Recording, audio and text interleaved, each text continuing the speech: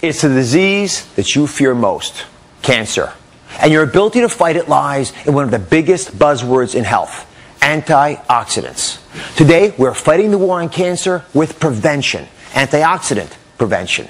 And I'm sharing my cancer-fighting antioxidant all-stars, the 3 most important ones you need to help you prevent cancer. Do you have enough? That's why our audience is wearing these different colored t-shirts.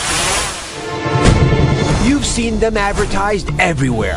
A glass of Welch's purple grape juice has twice the natural antioxidant level. This peptide cream is so rich in the absolute best antioxidants. New Snapple Antioxidant Water. It helps protect your teeth.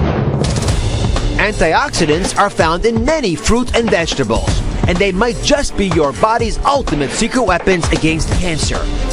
But what exactly are antioxidants, and why are they so good for you?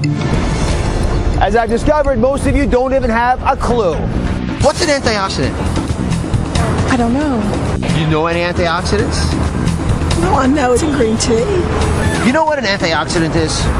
An antioxidant? Yes. No. Joining me is one of my all-time favorite guests, cancer prevention pioneer, Dr. William Li. Dr. Li, thank you very much for joining us. Talk about antioxidants and how they prevent cancer. Well, antioxidants are natural protective molecules that Mother Nature has laced into a large number of foods. And there are literally thousands of different types of antioxidants, but they all do pretty much the same thing.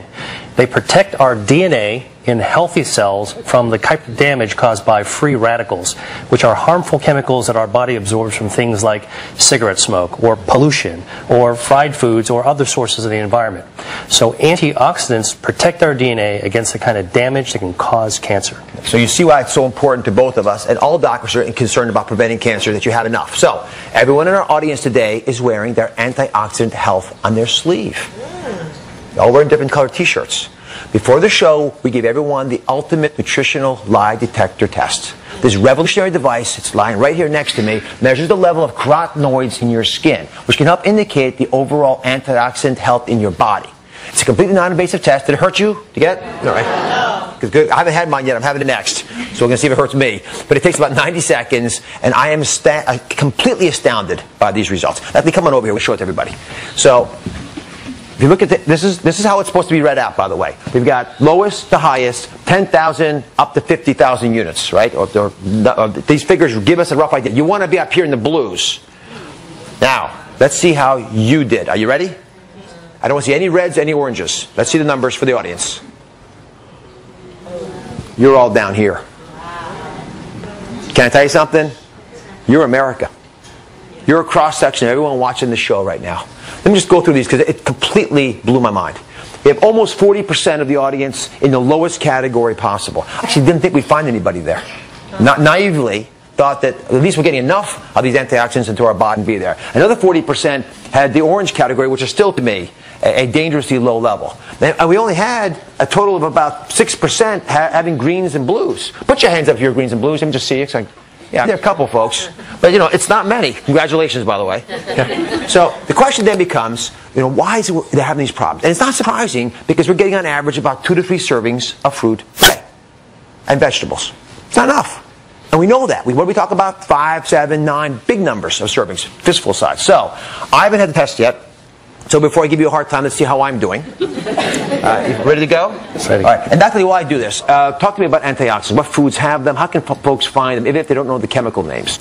Well, you can certainly get antioxidants in pill form. But the very best way of actually getting antioxidants is in the foods that we eat. And what about organic versus inorganic? I get asked that a lot from the audience. Does it make a big difference with regard to antioxidant power? Yeah, well, some studies have actually shown that foods grown organically can have greater levels of antioxidants. And the reason is because antioxidants also protect plants. And when plants are grown organically, that's without pesticides or chemicals or antibiotics, they actually have to produce more antioxidants to protect themselves. Right. And when we eat them, we get the benefits too. That makes sense, everybody? All right, let's see how I'm doing here. Uh-oh. 75,000. Now, listen. No.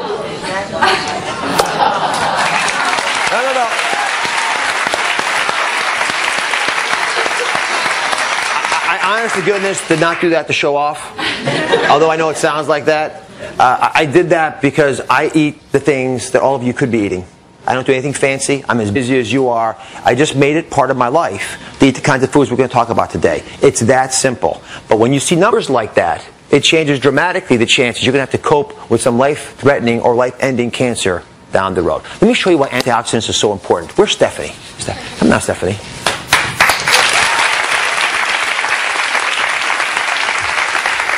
Isn't Stephanie wonderful?